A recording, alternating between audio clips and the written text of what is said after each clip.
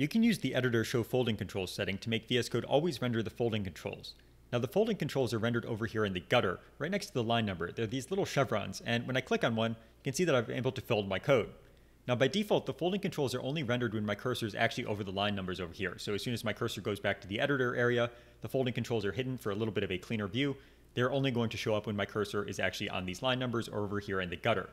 Now we can use this setting to actually make them always be visible, and this might be helpful if you're kind of wanting to understand what is foldable in the current file or what the fold command will actually do. To change this setting, I'm going to open up my settings file with Control comma or Command comma on Mac, and I'm going to search for Show Folding Controls, and I want the Editor Show Folding Controls setting here. Again, the default is mouse over. Let's just change this to always instead. So when I change this to always and then switch back to the file, you can see that the folding controls are always going to be rendered no matter where my cursor actually is.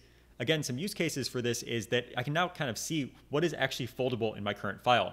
Another use case is, let's say that my cursor was on this line here and I was going to run the fold command. I can now just glance over and kind of see what that command would actually do. So I can look here and see that, hey, this is the closest folding control. So when I run the fold command, just by going to the command palette with Control-Shift-P or Command-Shift-P and saying fold, it's going to go to that fold just right above where my cursor was and actually fold that block. So that's the editor show folding control setting for VS Code.